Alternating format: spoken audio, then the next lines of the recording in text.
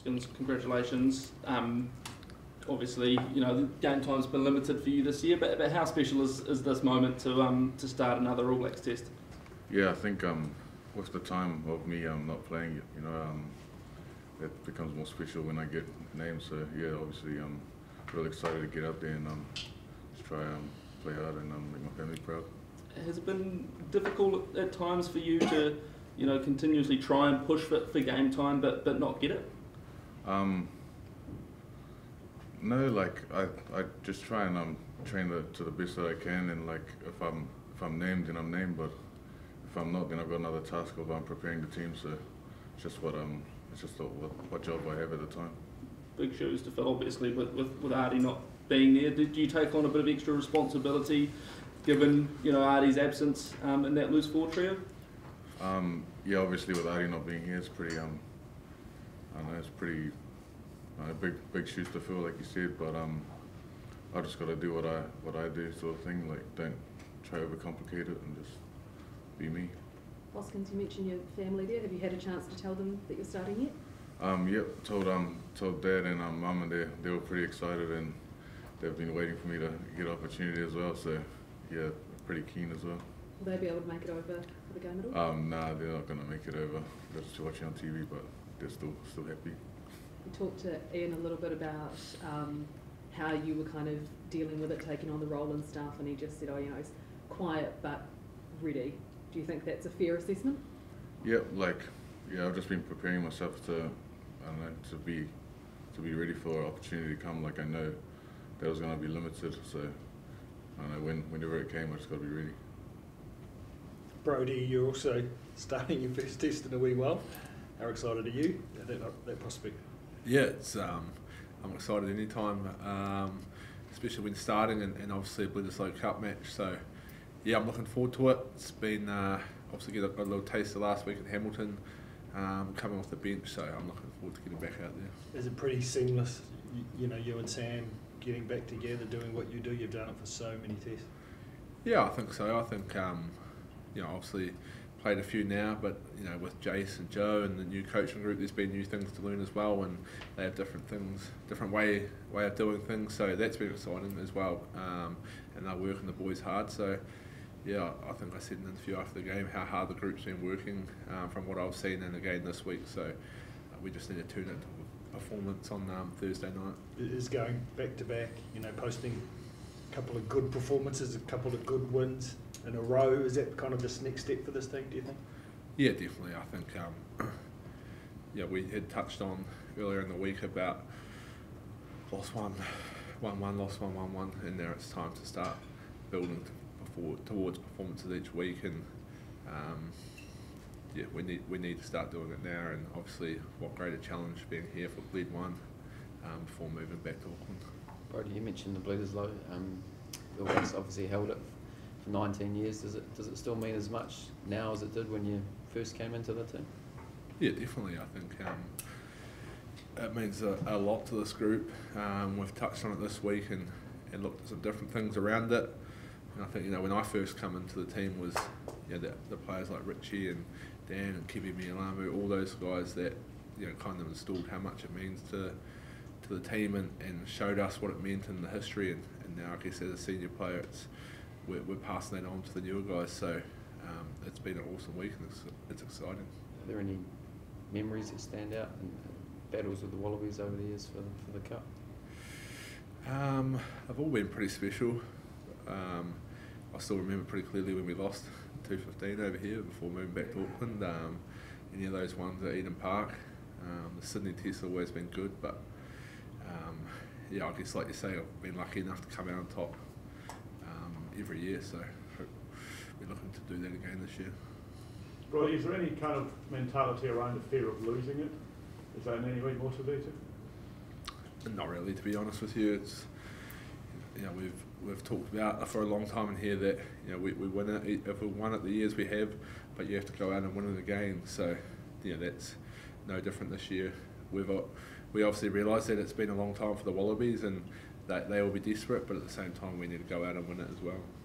Hoskins, you haven't played a test, I don't think, since last November to leave, was it? What do you lean back on? What do you what do you fall back on in terms of, you know, obviously being ready to play at the level you know you're going to need to on Thursday night? You know, is it the Blues? Is it, you know? Yeah, I think obviously, obviously having that last game against Italy's been a wee while, and I think I just fall back onto my Blues performances and just like training in here with these boys. I think I've been preparing myself real well, and I think I'm ready for this game. You said you need to be yourself. Is that kind of attack mode? Is that kind of, you know, looking to express yourself? Is that you at your best? Yeah, I think just I'll definitely on attack. I think when I've got the ball in hand, and obviously things just start to fall into place. But like I said, just get involved and nice and early and stay involved. What have you learned from even just training with Artie, a guy that obviously is able to perform at such a high level every week? What have you taken from that? Yeah, just his preparation is quite I don't know, second to none. He for him being able to perform real consistently every week is something pretty I find pretty amazing. So that's something for me to drive towards, and it's pretty good. Do you see him as a kind of a player that you'd like to become? I mean, he obviously has the work rate and the consistency, but he's also got amazing ability to do special things on the field. Is that a sort of player you'd like to become eventually? Yeah, I think he's sort of like the all-round player. So you know, he's aggressive on D and on attack, and he can also just make things happen. So I think it's just something to work towards in the future. Cool.